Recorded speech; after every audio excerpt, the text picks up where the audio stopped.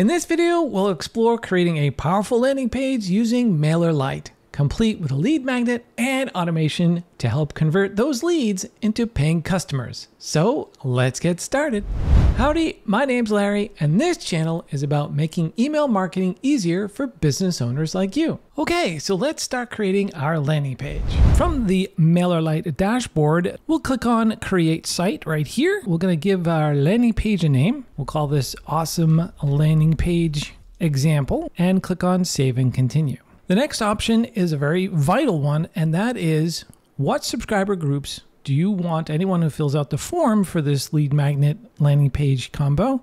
What group do you want them to go in? So I'm going to click on Add a New Group. I'm going to give it a group name of ebook download. I'm going to click on Create. Now that we've selected our subscriber group, we can then click on Continue. Now, because I'm on the free plan, I don't get all the bells and whistles of the templates of MailerLite. Has several templates that you can select from if you have a paid account. But for us, we're going to start from scratch. So MailerLite's landing page starting from scratch gives you an empty canvas. Now, they make it super easy for you to create a landing page with their drag and drop block editor. So they start you off with elements where you can drag and drop heading and text and video and dividers, all this great stuff here. They also have pre-made sections for you. So you can simply hover over any of these pre-made sections and you can add in that particular section to your landing page. For instance, let's click on the 3-column content columns here, just drag that over, and now we've got our heading and we've got 3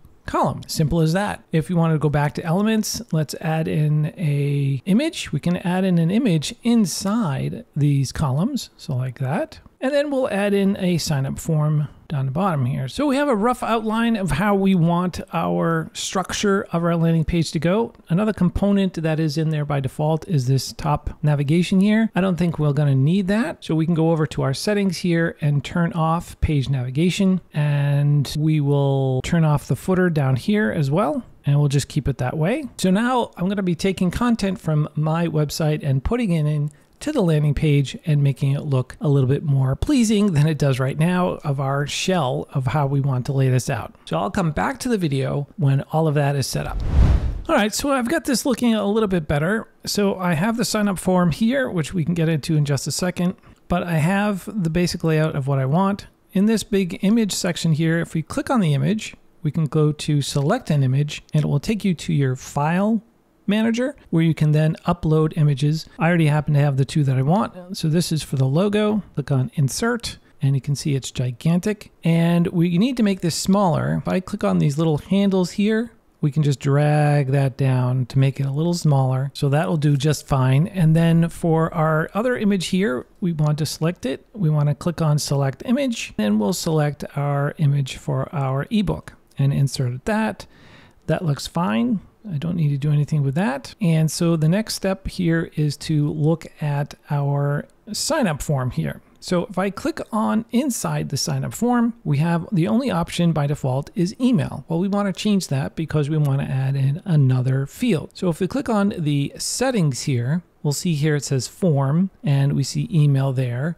And we can have this option here that says add field. So let's click on add field. We want to select name, and name will be put down below email because that's the second field we entered, but we want that above. So we just drag that over there. And if we click on the pencil icon, we want to make this required. When we do the automation, we can capture people's first name. So we click on close on that. Then we have other options here.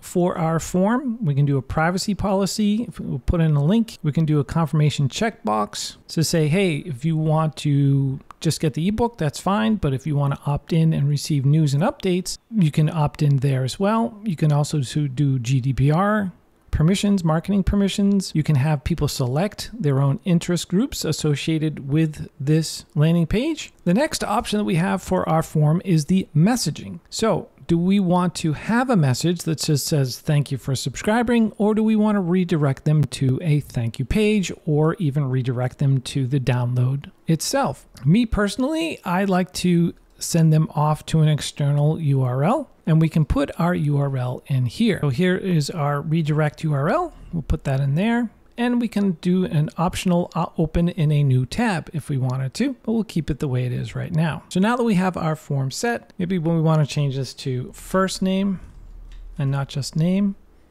we can do that there. All right, our next step is to take a look at the preview of our landing page. Okay, that looks good. We have first name and email address and subscribe. We can go back in and change out that subscribe to say download now. And let's just check it on mobile. I want to make sure it looks good on both, and that looks good to me. So we'll go back to the landing page itself, and we will then go down here and change out this subscribe to, how about subscribe and download now. And you can also change the colors. Over here it has a global styles for your landing page, so you can change it on the fly. You can change it to business casual, retro, and then you can go ahead and tweak individual colors if you wanted to do that, along with typography, you know, heading fonts, paragraph fonts, and even your buttons. Let's do business casual. I like the blue. And so that is looking good. So for now, we can click on Done Editing. Our next step is the landing page settings. So we cannot change the URL of the beginning part of this because we do not have a paid plan, so we cannot customize the domain name, but we can customize the landing page URL part of it.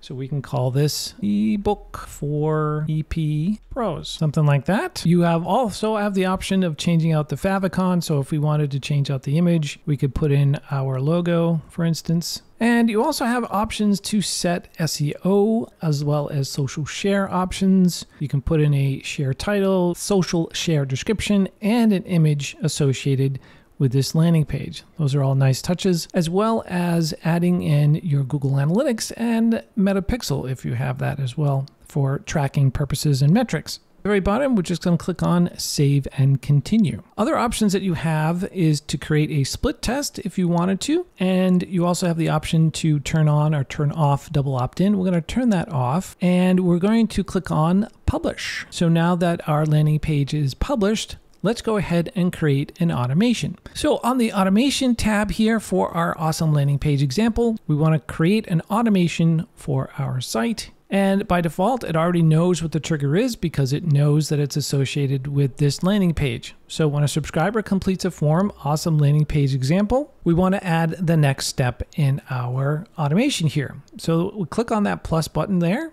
and we have several things to choose from. We have email, delay, condition, action, and webhook. So we want to do email, right? Because the next step is for a person to receive our lead magnet. So we'll click on email, click in here and give the email a name. So we could say ebook download. And the subject line is welcome. Here's the fab ebook you requested. Who's it from? We've got that all set. We're going to track opens with an invisible beacon. We can add in UTM tags if we wanted to. For now though, just click on design email. When we click on design email, we have two options, three if we had a paid plan, two options to choose from: the drag and drop editor or the rich text editor. We're going to click on the drag and drop editor. So just like with the landing page, we can then customize our email that will be containing our lead magnet link for a person to download. We're going to change out a few things here and then we'll come right back to the video. I put together a very simple welcome email. The big thing for the email is for the personalization here. So we have to have this name tag in here. And obviously you spend a little bit more time cultivating your welcome message. Since this is just a demo, I put in a couple of sentences here, and then I put in the URL to the PDF that will take people to the ebook. So with that, we can click on Done Editing. This will take us back to our workflow. The big component that I see a lot of businesses fail on is not adding in other follow-up emails. So we'll click on the plus again to add in another step, and we're going to click on Delay.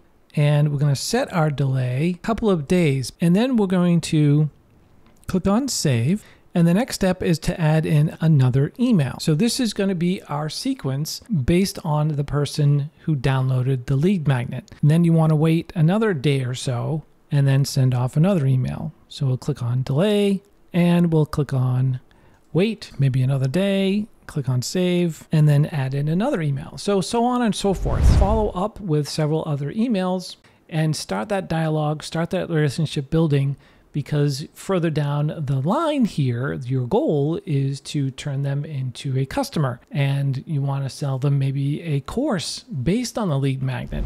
Now, because I want to test this out, I'm going to remove those other things that I've just created. So to turn on your automation, all you need to do up here is just turn it on, and our automation is now live, and we can click on save and close. So you can see here our automation is active. Let's go and test it all out. We'll paste in our URL to our landing page, and down the bottom here it says first name. We'll put in Larry, and we'll put in our email address and click on subscribe and download. It should take us to our thank you page. Indeed it does. So that is all working great. Now we'll just wait a few minutes and check out the email. So here's our email. Welcome. Here's the fab ebook you requested. And indeed, it does have our first name in there. So that is good to see. And then if we click on the button here, it's going to open up in a new browser window to download the PDF. So there you have it. In just a few minutes, you can set up a landing page that not only attracts leads, but also nurtures them automatically with a lead magnet and follow-up emails. If you found this video helpful, don't forget to give it a thumbs up and subscribe for more tips on growing your business with digital tools like MailerLite. I'll see you in the next video.